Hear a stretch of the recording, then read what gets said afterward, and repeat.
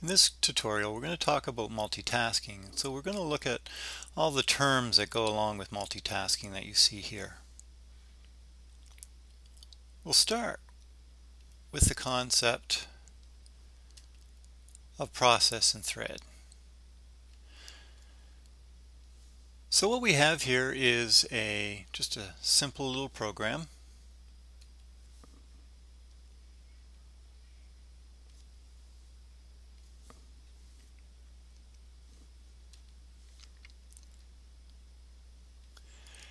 And a program doesn't do too much, adds a few numbers, does a little bit of looping here, and eventually our program will get converted to a set of numbers that a CPU can execute. Roughly, a thread has been defined as a unit of execution.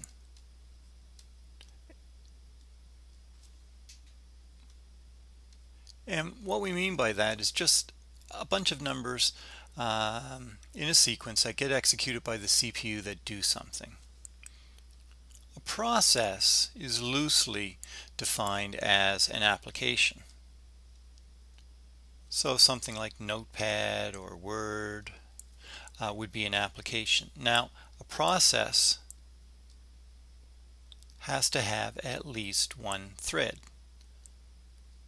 That is, something doing something. So the idea of a thread is just a unit of execution, a series of numbers that goes that the CPU can access, and the CPU is going to execute them. A process is an application. Processes are today generally multi-threaded. They have multiple threads. We'll talk about that in a second. But a process only needs to have one thread. In olden days, something like Notepad would be an example of a single-threaded application. Today, things like Word and Internet Explorer browsers are multi-threaded, which means that they spawn multiple threads when they do their tasks. For instance, if you want to print a page in Word, that might spawn a new thread just to do the printing process. Meanwhile, you might be editing a document in another thread. So that's the difference between a thread and a process and how they're related. We're going to look at multitasking, and the first version of multitasking is a cooperative multitasking. And we're going to draw our threads as a little arrow, so it's a sequence of commands here which are going to be eventually executed by our CPU. So we need the CPU to actually execute a thread. So we have maybe, and in a multitasking situation, we have multiple threads. The whole idea of multitasking is that it appears as if we're going to be executing multiple things all at the same time. Now that doesn't really happen. We only have a single CPU. So things are going to switch between threads so fast it's going to appear as if they're happening at the same time. Well, in a cooperative multitasking, we would have a thread number 1, and it would be executed by the CPU, and it would be up to the thread, that is, it would be up to whoever programmed the sequence of instructions here to make sure they check every so often to see if there are any other threads in a queue. You can think of this as being a queue or a pipeline. You'll hear those terms used at times. That is ready to be executed. So a thread would voluntarily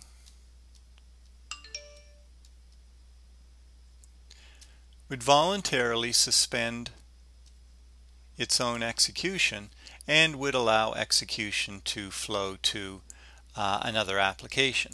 So when that happens, this thread would suspend itself,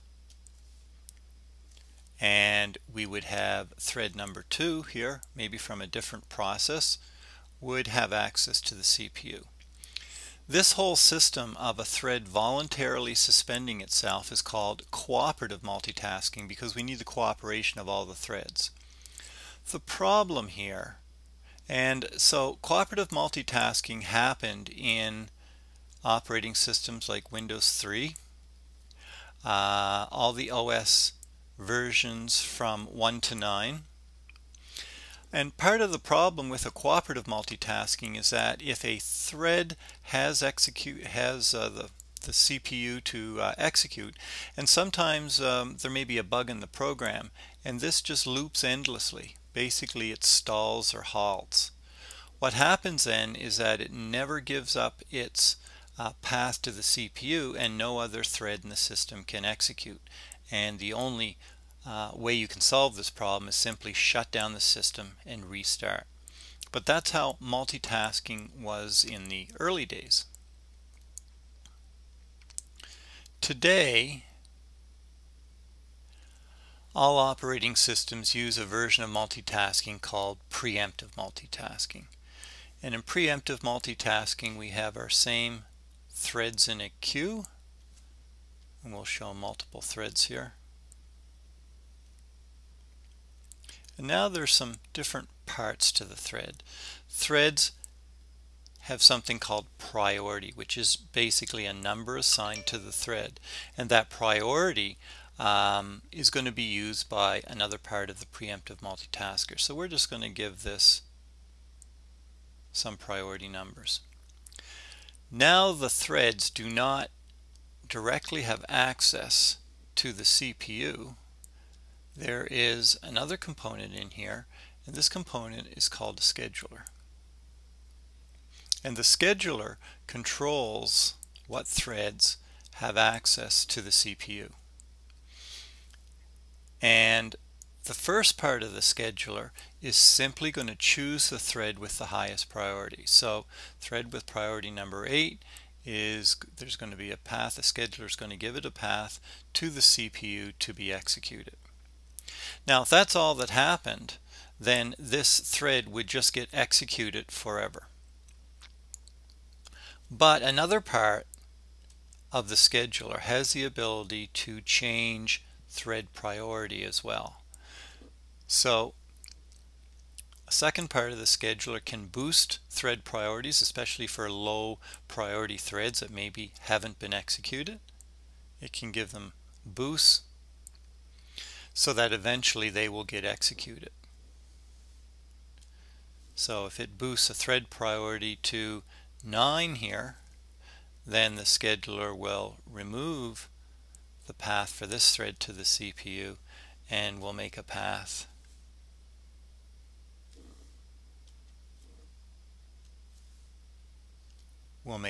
for this thread to have access to the CPU.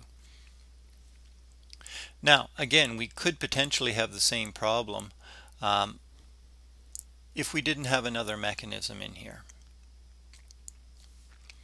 And a mechanism is that there is a clock or a timer, and this clock is ticking. And the clock has a certain interval called a time slice. And every time slice, the scheduler generally changes who has access to the CPU. So this thread down here may be executed right now, but after a time slice, its execution is halted, and it looks for another thread with higher priority, and it gives that. And if one of these threads has a boost,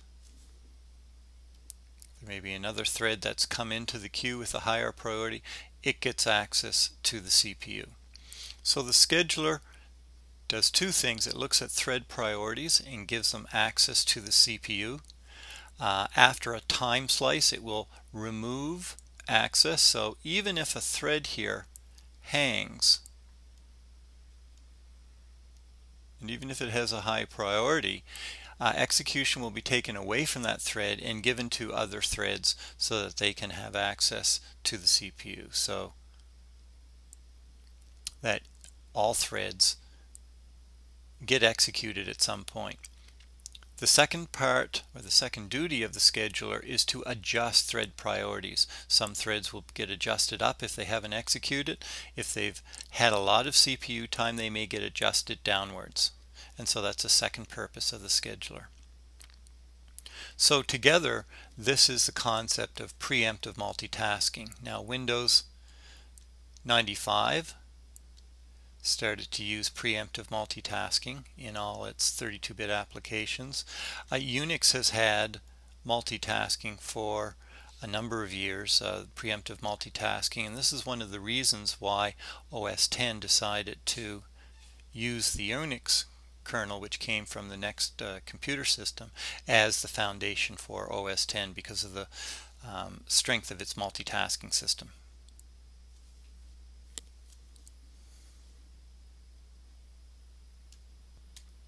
So why would we want to use multi-threading? Well, the obvious example is to be able to open many applications on our desktop. So we might want to have a Word document that we're editing. We may also want to send a document for printing at the same time.